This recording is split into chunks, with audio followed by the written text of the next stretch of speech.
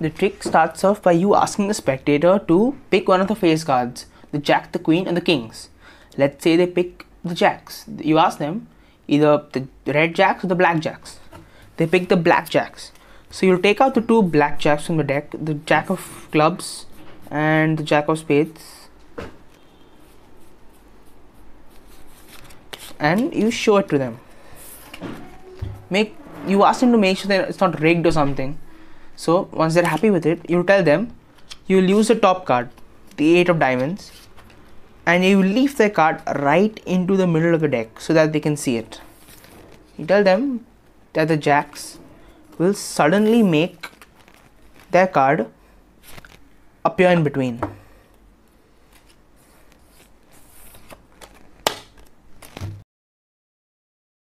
Before we start this tutorial, please like this video, share this with your friends and family, and subscribe to the channel. Now that's out of the way, I'll show you how this trick is done. This trick requires absolutely minimal sleight of hand. The sleight of hand here is very basic. All you need to know for this trick is the double lift. If you don't know, I'll teach you in this video. So the first thing you do is to ask them like which face card do they want. Let's say they say the red kings. So you take the two red kings and you ask them to inspect it. While they're inspecting these two cards, you get a break between the top two cards. So the way you do this is you push the top two cards out, and when you bring them back with your thumb, insert your pinky over here.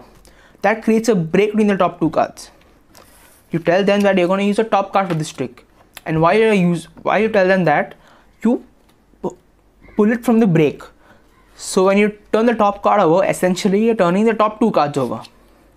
You tell them that this is their card, and then you take their supposed card and put it right over here.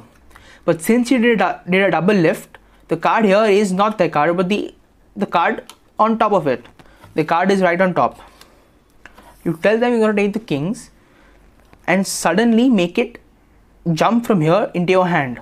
The way you do this is that you take the king of hearts and put it right on top. But while you're doing this, you get a break between the top card by inserting your pinky over here. So when you put the top card, the king of hearts on top, you have a break between the top two cards. Take your second card and put it right here. By doing this, their card is trapped over here, and all you have to do to complete the effect is, while you're pushing this card in, you pull the top king down. So it creates the effect that from here it jumped over here, and in speed it looks like this. This trick is very powerful.